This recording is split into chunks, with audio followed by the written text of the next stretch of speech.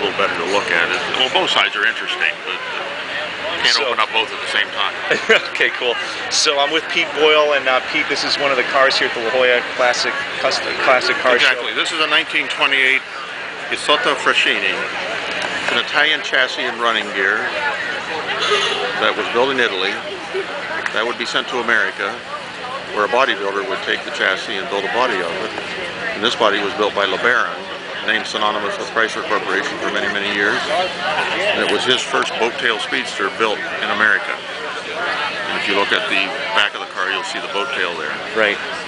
The car was owned by two people. One was a silent movie star, and the other person was an aviation pioneer. They bought the car at the New York Auto Show in '28, drove it to Patterson, Louisiana, where they lived. She continued her film career. He continued his aviation career. And the car has been out of public eye for about 65 plus years.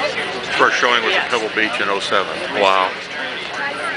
And that hood emblem that you've got on here is... Spirit of Triumph. You know what that is? I saw that. See me. Absolutely gorgeous. That's why I don't take you anywhere. And we'll walk around the other side, take a look at the engine. Yeah, maneuver around here. Oh my goodness. Wow. That engine is a straight 8, 160 horsepower. Guaranteed to do 100 miles per hour back in '28. I've only had it up to 75, so I feel pretty privileged. Oh yeah. I've gone almost all the way. A car that could do 100 miles an hour in that day is pretty amazing. Well, we drove it at Pebble Beach. We drove about 100 miles at Pebble Beach in '07 and performed just flawlessly.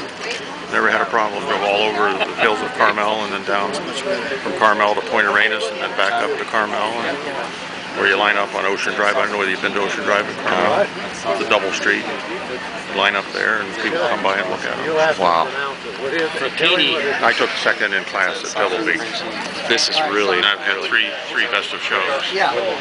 One at Hilton Head, one at Dayton, Ohio, and one up at Utica, New York. Wow, really a beautiful car. And again, one more time, what is the model and what? 1928 Isotta Fraschini. Tipo 8ASS. SS standing for Super Sport. I don't know what Tipo means in Italian. I'm not Italian. Unfortunately. Yeah, well, we cover this show and we get a lot of people that come to look at... Are you from here? From San Diego, Oh, yeah. From San Diego. And a lot of people like to come watch the videos of the cars. Oh, do they? Especially okay. from around the country. Oh, okay. So we try to shoot as many as the special cars that we can get. Okay. And it's always nice when you get the owner because that way... Let's look at the interior. Yeah. Could I get one of those? Absolutely, yeah. You did that in a year and a half? The interior is ostrich, not the original interior. Every day. Yep. And here's the owner right here. Hi, how are you? Hi. Beautiful car. Thank you. Thank you. Beautiful car. Beautiful. Did you take a look inside? Yes. See the dashboard and everything?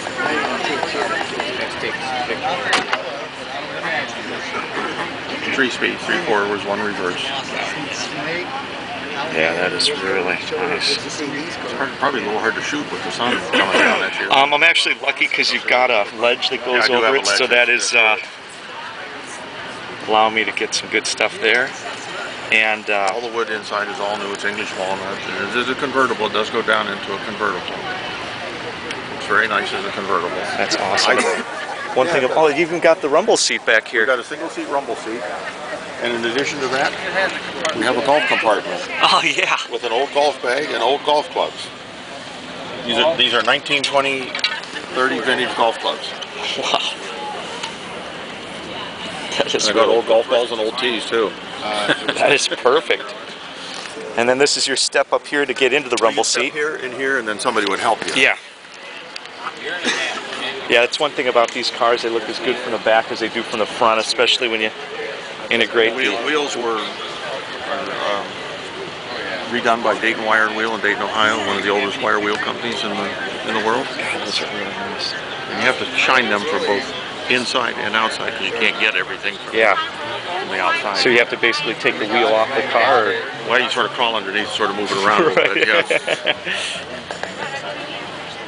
That is really And it's nice. as nice underneath as it is on top. I believe it. Take a look if you want to. Just crawl down and look at Yeah. various things. Here, I'll hold your camera if you like. Let me cut the video after that, and then Okay. I'll go into there. This is like a toolbox. Well, one side would be batteries and the other side would be tools. Let me see exactly. Excuse me, Dan. We talked with the guy last year that was out here. This is batteries. This is batteries, isn't it? Yes. Batteries. This is batteries, and on the other side is tools. That's really I can nice. show you that over Yeah, here. that's You see a couple Optimas, you see, you know. yeah.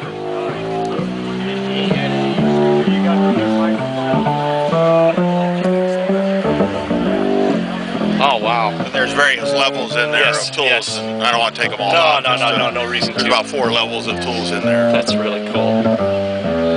Peter, thank you very much for the tour of this Okay. car. Awesome car. Appreciate that. Thanks for stopping. We'll look from here too. showcase our little different. SoCal Beaches magazine site. I'll give you one of our cards also. Beautiful. Now I wanted to show you this. Hence duplicate. Matches, right?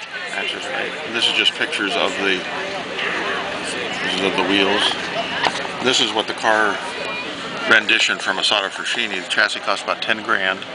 Body probably cost 10 grand. The whole car cost 20 back then, which in today's dollars would be about 250. This is an exploded view of the chassis, toolkit, chassis. Here was the silent movie star, Marguerite Clark. And she was the image that Walt Disney used when he produced his first Snow White movie.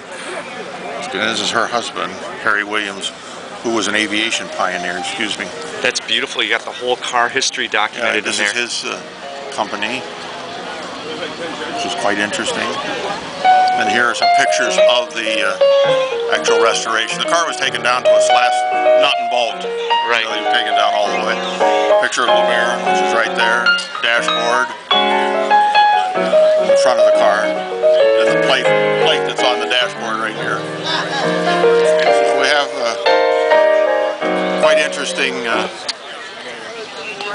quite interesting history. And I think the history adds a lot to it. Although Oh, in yeah.